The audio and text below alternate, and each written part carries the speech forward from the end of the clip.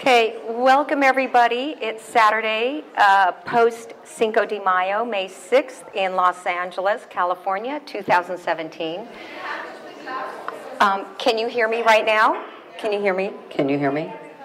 Okay, so I'm Elinor Silverstein, and I flew in from Orange County, California. No, I drove.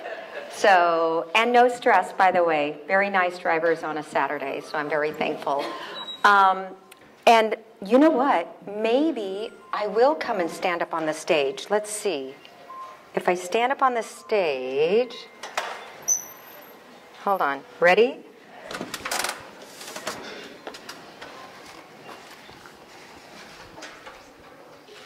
Woohoo! It worked. Okay, good.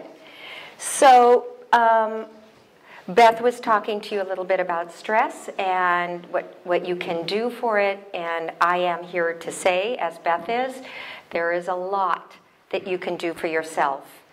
And the Feldenkrais method is absolutely beautiful work with creating balance and harmony within the way that your whole nervous system functions. And as a person in neuroscience, people like to break us down into parts, and they say we have a sympathetic nervous system, which is where we have fight and flight, or your heart rate beats faster, and we have parasympathetic, which is the part where your nervous system calms down. And you get that in yoga, and you get that in Feldenkrais, and you get that in meditation, and you get that in all of these things that are wonderfully calming. And when you live in a city or whatever it is with your lifestyle, sometimes we tend to go a little bit more into sympathetic overdrive, which is stress loading. And so she described to you a little bit, and you did a little bit of the heart hug. So I want to tell you, if you'd like to sit down, I'm going to just tell you a little bit about why the heart hug works, and then we're going to revisit it again. And the woman who created this, as Beth said, her name is Linda Tellington Jones. She's been a teacher of mine since I've been 19 years old. I'm nowhere near that anymore. And she is a very, very dear friend of mine. She started doing this work with horses, and she was studied by the top experts, as she was an expert in her field with horses. And I started taking this into doing this with people, and then she was bringing this in with people, and it is amazing, the easy self-care touch that you can do for yourself, and you can do for someone else, or you can do for your pets. So this work goes for every living being that you love. And as a herpetologist, I did this with snakes. So I love my snakes, I love my reptiles and amphibians. I love my kitties and my doggies and my husband and my children too, and my mother and my brother. Okay, so yes. Okay, so a little bit about that touch is when you do the heart hug, it's so simple. It was really simple when you did it, wasn't it? You did gliding the skin, so your hand is on your chest, and you glide the skin a circle and a quarter, and you see, you're not moving muscle, you're not moving bone, but you're moving and gliding your skin over the top of your skeleton. And you know what that does? We measured it. It causes oxytocin to be produced. Measurable amounts of oxytocin. Oxytocin is the hormone and neurotransmitter for love, health, and healing. Healing. It could be healing your heart and your soul. It could be healing a wound, a physical wound. It can be an injury to a muscle or a bone. I have a dog that we adopted. It's always something. And she has severe irritable bowel disease, but she also gets severe acid reflux. And go figure, she was adopted into the home in which I teach extensively about acid reflux. And I just do a couple of these heart hugs, one with a dog as we would on a horse. We'll one hand on the chest, the other hand behind the shoulder blades. It takes maybe 20 seconds. And her suffering and misery stops. Now, how do I know when she's having acid reflux? Have you ever seen a dog when they eat peanut butter? What do? Right? Okay. Well, hers does it differently because there's no peanut butter. It comes out like this. You hear the popping?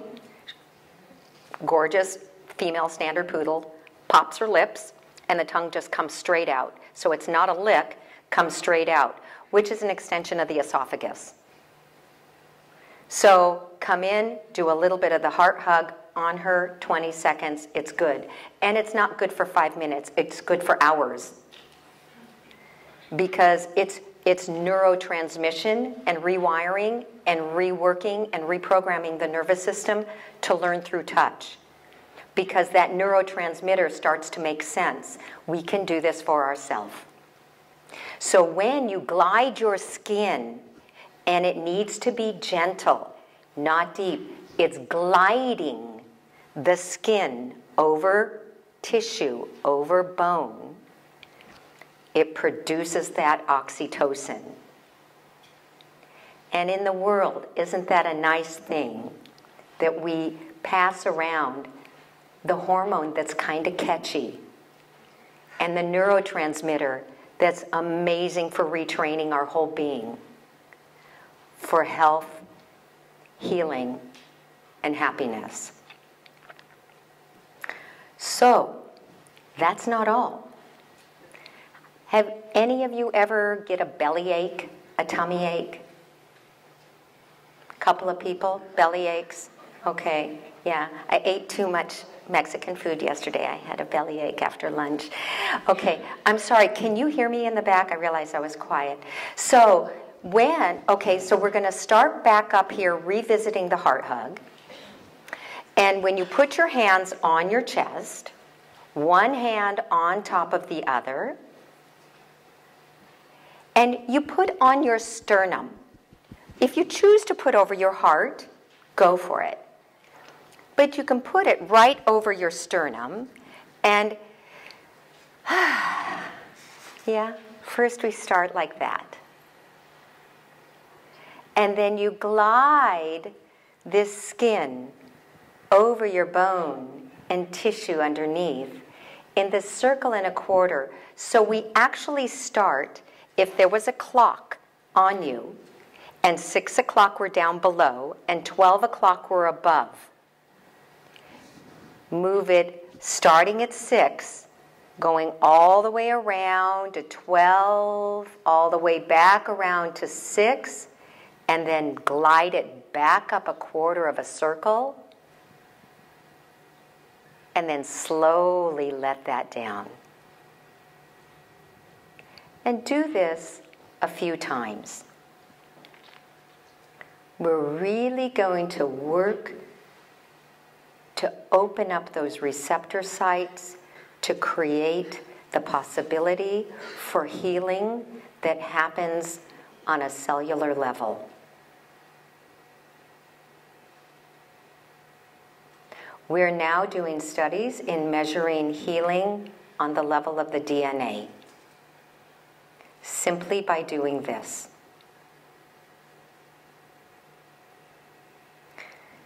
And you start at 6 o'clock, going all the way around the clock, gliding the skin all the way around the clock. You may go clockwise and you may go counterclockwise. You can experiment and explore which way feels better for you. And you start at 6 and go all the way around the clock until you go back to 6 and then back up a quarter of a clock, quarter of the circle, and then let it glide back down.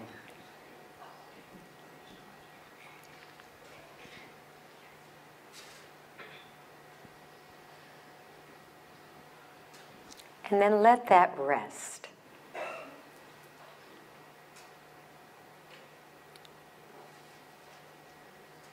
Now, some people in here have studied this with me, so they're already doing the next step.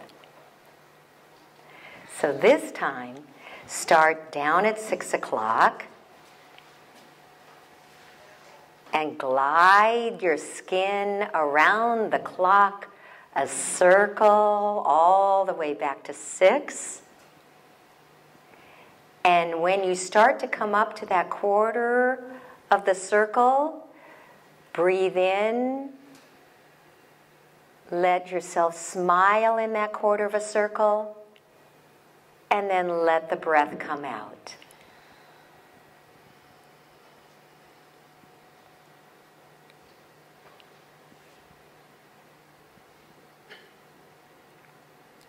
And so you're going from 6 all the way around the clock. And when you come back to 6 o'clock, you take a breath in. Bring a grin on your face, the softness in your eyes, the curling up of your lips. And then letting that down.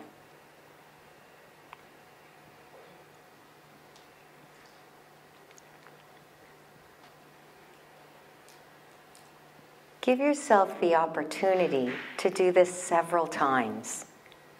And if you would like, you can move your hands to another area on your chest. So as you do this several times, you can start to move your hands to another area. Starting at 6 o'clock, going all the way around the clock. Bringing in that breath. And then letting it out through pursed lips.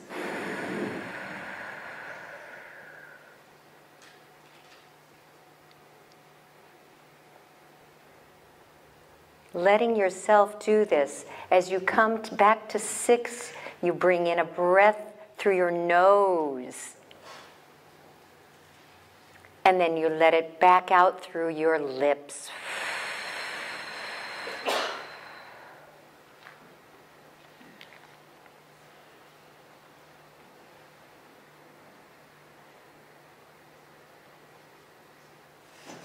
As a scientist, I like to explain a little bit about what's happening, because if you understand it, it sometimes makes it even more significant as you experience it. But as we breathe in through our nose, you have the most amazing receptor sites in your nasal passages for nitric oxide. Not nitrous oxide, which is laughing gas, although we could smile and laugh, but it's nitric oxide receptor sites. Do you know what those do? They vasodilate. They open up your blood vessels. What is the definition of high blood pressure? You could say it. Yeah, narrowing, tightening, squeezing down of the blood vessels. For whatever reason. It could be because there's toxins, there's metals, there's a family thing, it's a stress thing. Listen, breathing in through the nose, filling in those nitric oxide receptor sites will vasodilate. That's just the chemical part. There's neurological things that it does too.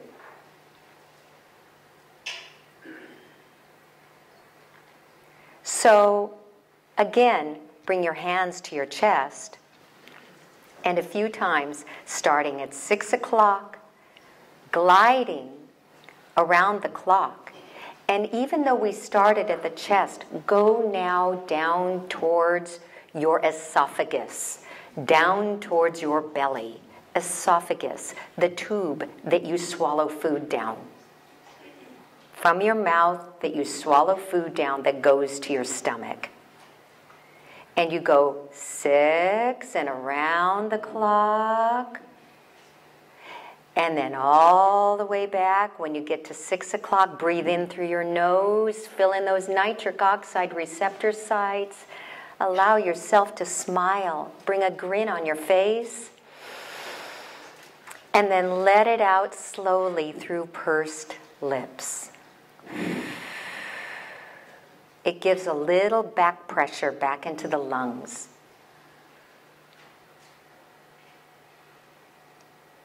In Feldenkrais lessons, we're very specific about not being specific. But in this lesson, I'm being specific. Exactly. I have to buck the system somehow. And now you can take it around to your digestive organs. Starting at 6 o'clock, bring it all the way around. And it may go differently, you know, because you don't have a skeleton there. You're just skin over muscle.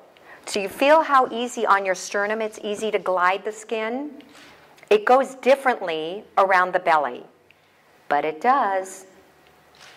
Because soft, gentle touch, even soft, gentle touch that doesn't glide, soft, gentle touch produces oxytocin, the hormone and neurotransmitter for health, healing, and happiness.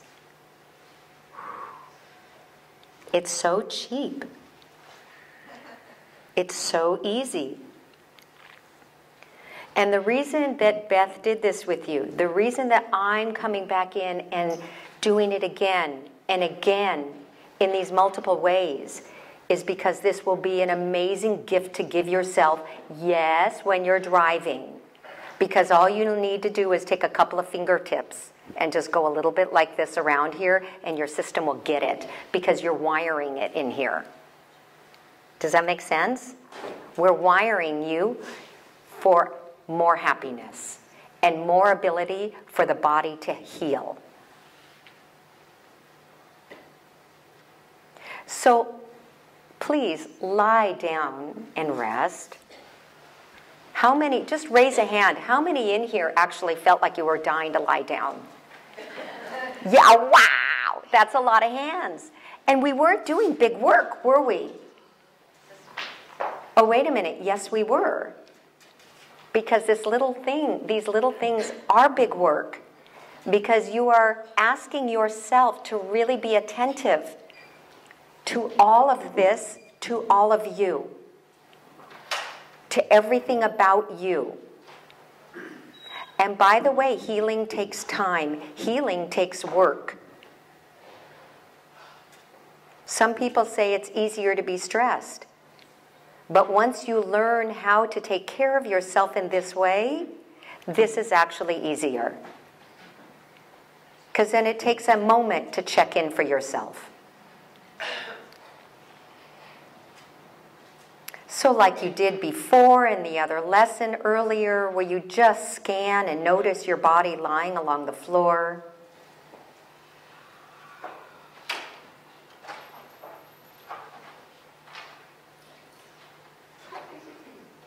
Bring your hands onto your chest, please.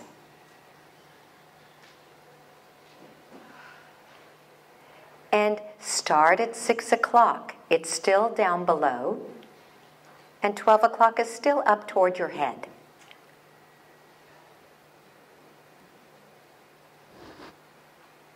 And starting at 6 o'clock, gliding in with joy and happiness in your heart and in your soul and in your cells. Around the clock, talking to your cells in your body. Because this really works. This gentle way of touching and moving and listening really works.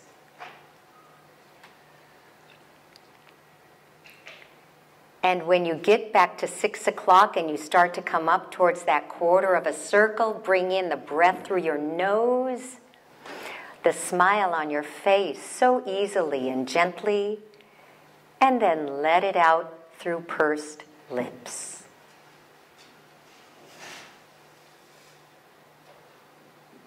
Because you see, when we purse the lips, in this case, not always, we slow our exhalation. And the act of slowing your exhalation brings very excellent health to your heart.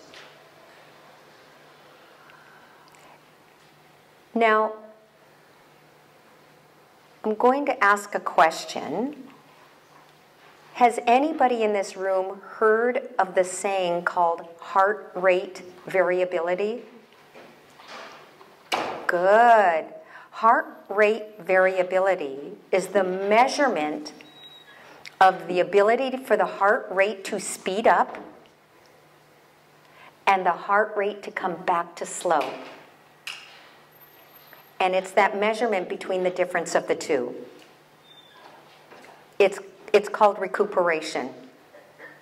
How quickly can your heart go from being really fast, which it needs to do, to really slow, to somewhere in between? How well does your heart recuperate back to that place that's neutral?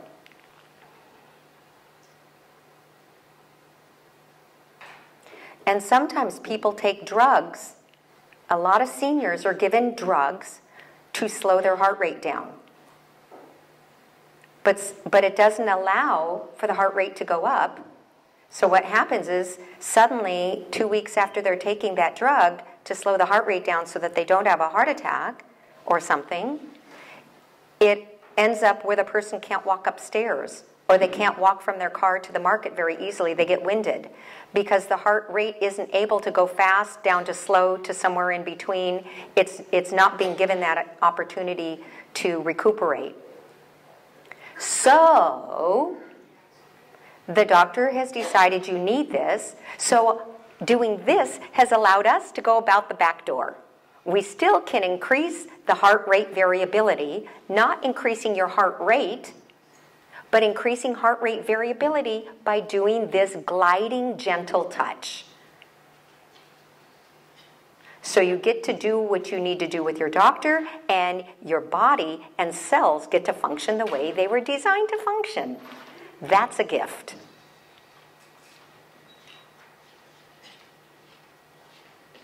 Now, you know there's plenty of foods that are high in nitric oxide. Did you know that? So root vegetables like beets, celery, other vegetables, root, you can look it up and you'll find, and if you make your diet a little bit richer in foods that are high in nitric oxide, your blood vessels will vasodilate. They will open up. They will move oxygenated red blood cells through your arteries easier. You will be a happier, healthier human. And by the way, it goes to all parts of the body, men. Doesn't matter what your age is. Because when it's not working down there, because I'm fascinated with that, when it's not working down there for men, it's because there's low nitric oxide. And that will often come with mouth breathers. So that is why I'm being specific in this kind of Feldenkrais lesson. Beth, you never thought I would go there. But it is part of us being human. And that is why in this kind of lesson, I am being specific and asking you, please, in this lesson, as you do your heart hug, breathe in through your nose. Really give the gift of nitric oxide receptors. Vasodilate. And let it out slowly through your mouth so that that slows down your heart rate.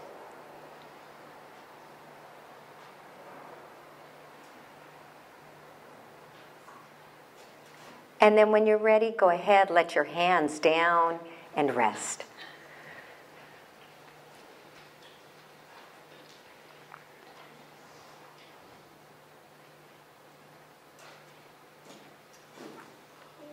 Beth, remind me what time I have this till? 11:40. You have about 10 more minutes. Fabulous. Thank you, Mary. Thank you. So roll to your side. Please come up to sitting.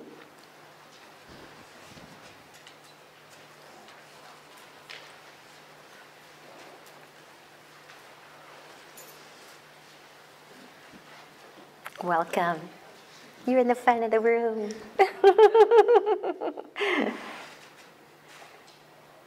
So now, please, bring your hands, because I promise you, you will remember this forever now.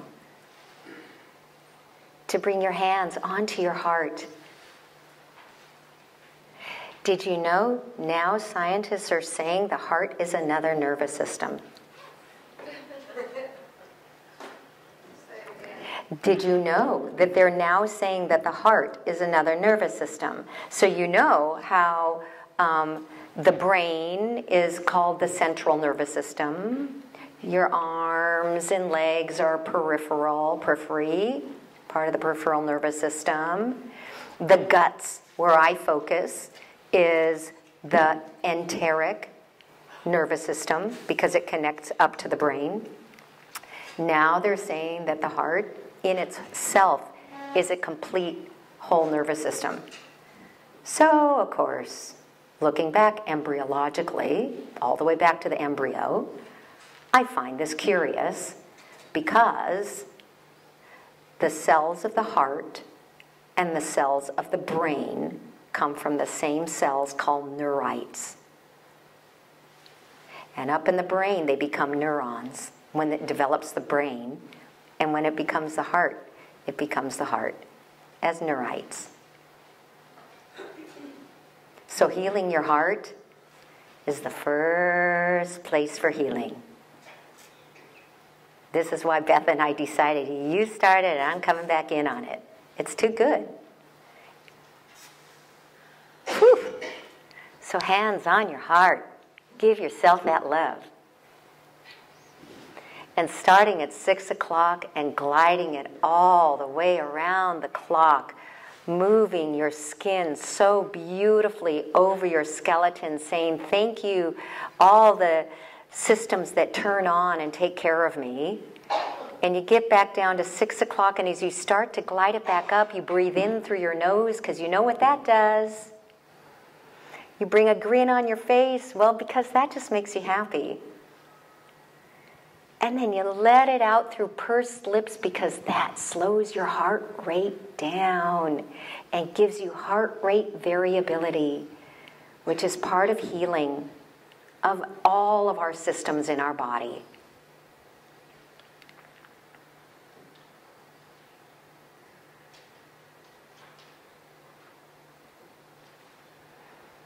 And remember, as you come to that, back to that quarter of the circle, you bring in the grin on your face. And I ask you, lift a finger. Does bringing that grin on your face become even easier now? Is it easier than it was before? Yeah. Wow. Can you imagine? It's easy to smile. It's easy to grin. It's easy to feel that lightness on your face. But I ask you, do you feel that lightness in the rest of you a little bit lighter?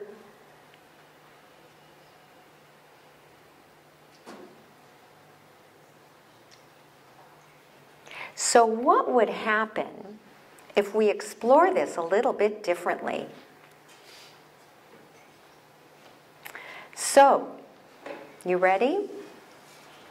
What if we were to take these circle and a quarters and just outline one eye? So you feel the orbit around the eye, the bone structure around your eye. And you're going to do a circle and a quarter, slide the hand over, and a circle and a quarter, and slide the hand over, and a circle and a quarter. So you see you're doing, it's so small, it's smaller than the size of an eraser on a pencil. The circle and a quarter is like smaller than an eraser on the end of a pencil. And then you glide it. Don't take the fingers off. Glide it. And outline your whole eye. And ask yourself, am I breathing or am I holding my breath? And I invite you to breathe.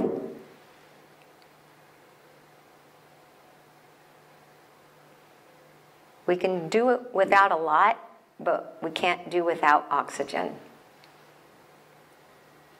And I mean really good oxygen, yeah? You know, like really just give yourself the gift to remember that you are a being that brings in oxygen and lets it out, and all the other stuff that cleans it, because it's a part of a detoxification system of our cells. And do this just a couple of times, and eventually outlining the whole orbit, the whole bone structure of your eye. So if this were the eye, I'm drawing it with my hand in the air, and I did a circle and a quarter, and I glide it, and I start at 6 o'clock, circle and a quarter, and then let it glide down, and then glide over again to the side. And do you see what I'm saying? So I'm circle and a quarter and slide it. I'm keeping contact, because there is something in myself of me touching me, or me touching you, or you touching another being, and keeping that contact that does something that reminds us more fully who we are.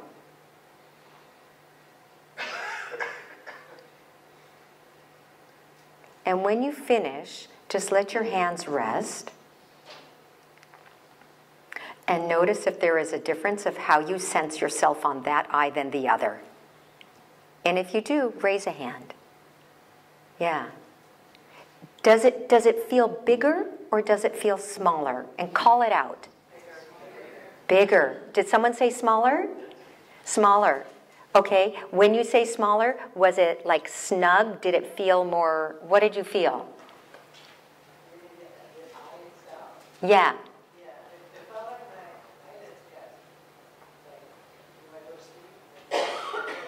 Wow, cool. And for bigger, did it feel like wider, more expansive? It's a darn good facelift. Nobody gonna make money on that but you. Do the other eye, quick, quick. Or you'll look like Picasso. So, you can do this around your eyes, around your nostrils, for those who have sleep apnea, and around the lips. You can also do this around the whole structure of the face. And when you do it, I'm going to sit down and hopefully you can see me. One sec. I got everything in my back pockets. Hold on. So it looks something like this. Do you see how I'm resting my hand on my elbow? And now, you know how you kind of just sit there and go la la la la la, you know, with your chin in your hand? Okay, but you see, now my chin's not in my hand, but I'm resting my elbow on my hand, and I'm using the pads of my finger to go all the way around my face. So this is a beautiful thing to do when you're sitting at your computer or you're anywhere, because no one's going to think twice about seeing you do this. So you just, thank you. What goes around comes around. Yeah. I love it. Okay, we help each other. So do you see? So look, I can even sit like this. I can stand. I can do anything, but I'm touching. And do you see my thumb is still in contact with me? So I'm not floating my thumb up in the air. My thumb is touching me. Because remember what Beth said about the thumb and the nerve innervations there. So what happens is if we hyperextend the thumb, we're going to put ourselves into a little bit more stress mode unbeknownst to us. So we're just going to rest the thumb and make the circles. And do you see I can do here, I can do here, I can go around the side of my face, I can go here. Do you see? I can change hands, and I can do the circles. But do you see what I'm saying? It's a great gift. So these are things that you can do for yourself, but you know where else you can do this? It is really cool. Beth, hold this for me. And you can do this for somebody. So let's say you have a pain. Let's say maybe the pain is somewhere along the arm. But let's start with it's not a pain. You can outline your limbs going with the circle and a quarter touches, gliding the skin. So I do a circle and a quarter outlining my forearm, right? And I can go all the way down and all the way back up, circle and a quarter, gliding it all the way back up. And I invite you to do that and feel how the difference of that arm feels like. Because you are speaking to a very important part of the brain that is the development of the image of yourself. If every child is touched like this, it'll help dopamine and opiate receptor sites so that they won't need to look outside themselves for these things to quiet their system, to sense themselves, or to stimulate their system. Do you understand the importance of what I'm saying? Because this is really, really important. So when we look at people who have health problems or addiction issues or developmental issues, drawing back the image of ourself to ourself gives us back to our nervous system, our brain, our soul, our being of who we are. And that is the greatest gift we can give ourselves and give to other people. And sometimes, for some people, it's an uphill battle, but this is an amazing tool for them to use when they're feeling the moment of the stress, because they jump outside of their body and how they feel. This will keep you in. This will stimulate your sense of your image of yourself, and this creates healing. And hey, if it increases your heart rate variability, meaning the ability for your body to bounce back, whew, isn't that the definition of healthy aging? And isn't that why you guys are here? Yeah. So with that, I send you all off with a heart hug and say thank you.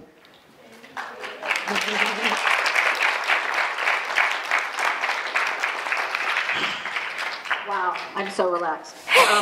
And I didn't even do it, but I heard it. So we have a little